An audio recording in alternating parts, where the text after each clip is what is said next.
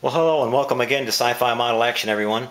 This is part 3 of our Moebius modeled Submarine Seaview build. And what I'm out here doing today is setting up my lighting and wiring circuit for this model. I plan on doing a little bit of lighting on it here and there. If you guys remember in the first video I shot, we did the lighting test in the forward cabin area, the observation lounge area of the ship.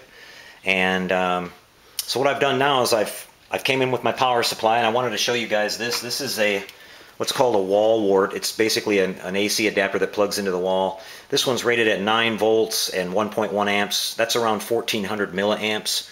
And basically what that is it's converting AC power to DC power. We need very little power to run all these LEDs, and they all run on DC power, so we're basically converting it and bringing it down. I've put up a link on the SciFiModelAction website as to a place where I buy these. And also I want to mention that this little jack, when you buy this wall wart, you're going to find that most of them are going to have some type of a little jack on the end and not just bare wires.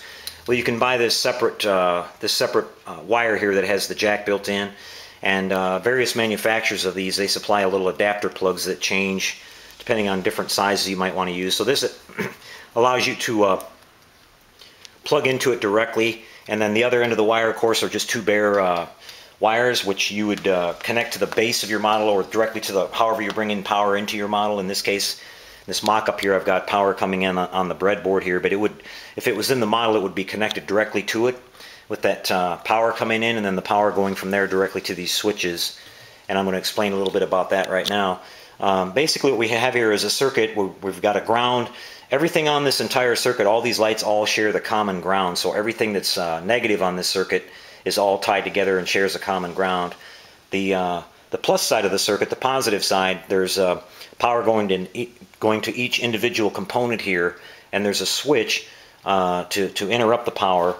And basically all you're doing is, instead of bringing power straight to your lighting, you're just putting a switch which interrupts the circuit, the flow of current coming through, and shuts the lights off and on. So what I'm going to do now is show you that I can, just by pushing that button, I've got now power feeding to this set of lights. I've got these lights over here, which are the two lights for the tail fins. These three lights here, one the forward spotlight and the two floodlights on the bottom of the sub. These are the navigation lights that go on the conning tower or the sail area of the model on the port and starboard side that we normally see. And this bulb right here, you notice it's not lit because I've got a separate circuit here for that, and I'll explain what that is in just a second. Also this little section of lighting right here. So basically what you have is you have power coming in, being interrupted by this switch right here, where you just turn it off and on by pushing it on, off or on. And it's just two poles. So you bring your power in, solder to one side. On the other side, you solder your power out wire and bring that to the plus side of everything that you want to light with that one particular switch. Okay. Now, getting back to what I was talking about the other circuit here, is I've got this standard set up here, which is going to give kind of the standard look or the standard lighting when the model is on display, which will be the forward lounge area lit normally, the running lights and the floodlights and that type of thing. Now with this separate switch, what I've done here is I decided I wanted to do a cool effect where I could have like the emergency lights on, where you see that red lighting that comes from inside Navy ships and things like that, and even on Star Trek where they go to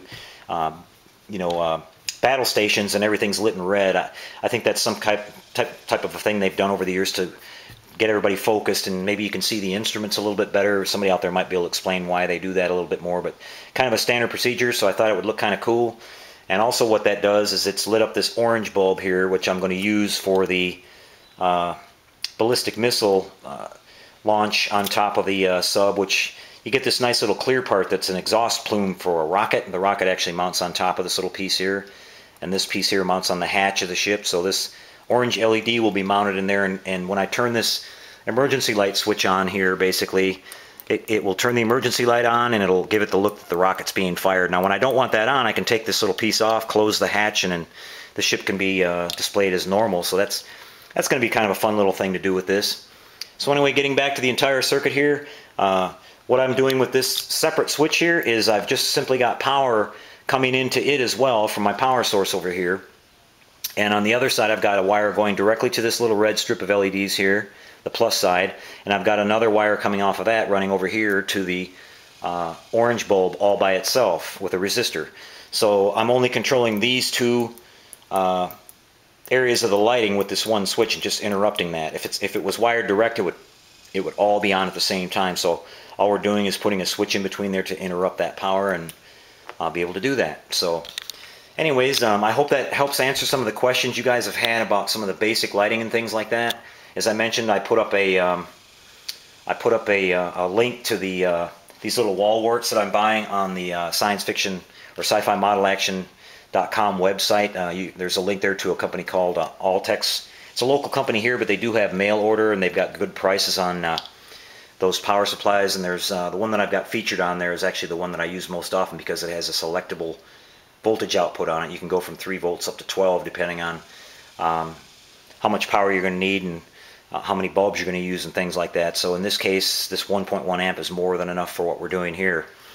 So anyway, that's basic lighting, and we'll be back in the next video, which will be part 4, and that will be getting on to the assembly work of the Seaview, where I've been doing some painting and assembly on the forward observation area, the interior section, and so when I come back with that, we'll have that, some of the paint mixes that I chose to use for those interior colors. I'll go through some of that, and we'll talk about the assembly of it, and we're going to start test fitting some of the parts.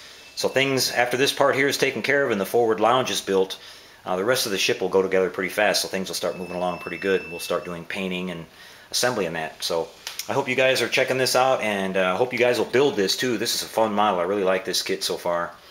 So until we see you next time on the next video, everyone, like I like to say, happy modeling, everyone.